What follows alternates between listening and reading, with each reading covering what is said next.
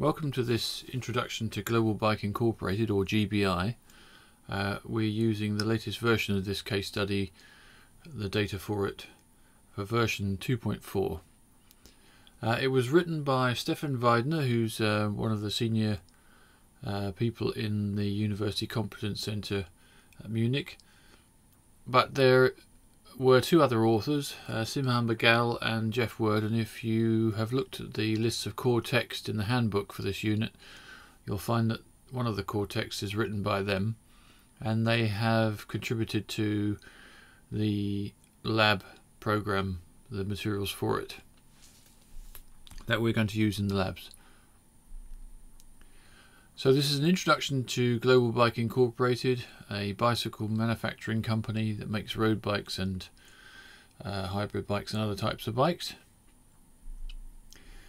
We're going to look at the Global Bike Group, its organisational structure, its products, business partners and the business processes that it has adopted.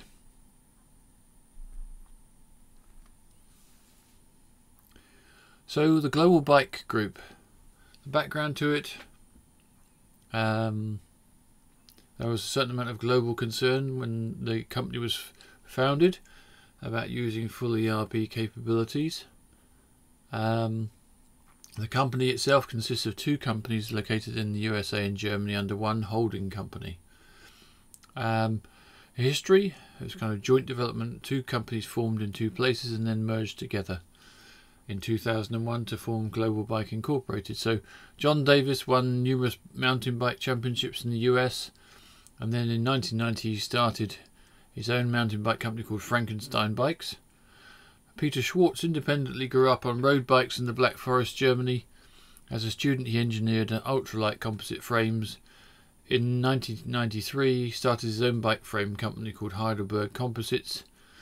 The two of them, Davis and Schwartz, met in 2000, and that's what led to Global Bike Incorporated. They joined forces. So John and Peter are co-CEOs. This is quite common in some companies, particularly in Germany, where you have two CEOs responsible for different parts of the business. John is responsible for, in terms of reporting, sales, marketing, service and support, IT, finance and human resources. He sells the products and brings in the money. Whereas Peter is responsible for research, design, procurement and manufacturing groups, building products and spending money. The aim is to have built a world-class bicycle company serving both the professional and prosumer in touring and off-road racing, with a focus on quality, toughness and performance. So this is a layout of the Global Bike Group, where Global Bike Group would be considered the client level within SAP, and then you have two companies under that, Global Bike Incorporated and Global Bike Germany GmbH. They would be company codes. So Global Bike Incorporated is the American company within the group, and Global Bike Germany is the German alternative. Global Bike in the USA has three plants in Dallas, Miami and San Diego, whereas in Germany there are Heidelberg and Hamburg locations, and I think the Heidelberg location is the manufacturing center. So this is really just a bit of added glossary to the case study, and you don't need to remember any of this, but just as the likely layout of who be responsible. So you've got the Chief Financial Officer in the USA, and he has an accountant and a treasurer, and they deal with the finance side of things. There's a human resources manager with some staff, and very similar in Germany, that kind of thing. But you notice there that there is a plant manager, and there is also a purchasing manager. So much of the manufacturing happens there. So what products do they make? Well, starting at the components, they might buy in, or generally they would buy in things like air pumps, elbow pads, that kind of thing.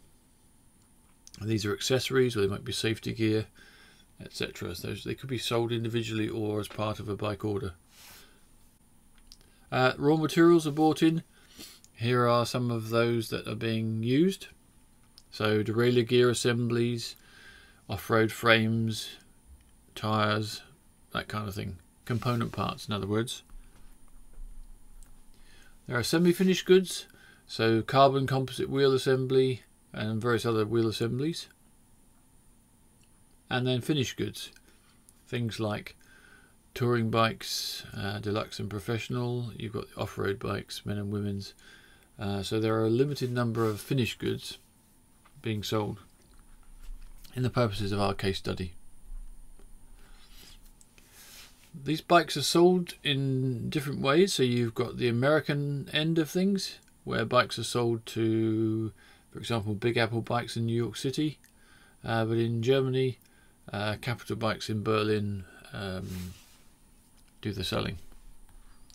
And each of those has got a customer number, etc. There are vendors in the USA and Germany who sell to Global Bike Incorporated, such as Dallas Bike Basics or Grand Rapids Nuts and Bolts. These are companies that are actually providing parts to make bikes. And again, they have a supplier number. The business processes involved in the company, as we've looked at before, involve selling. So we'll look at that in the SD case study. Fulfillment.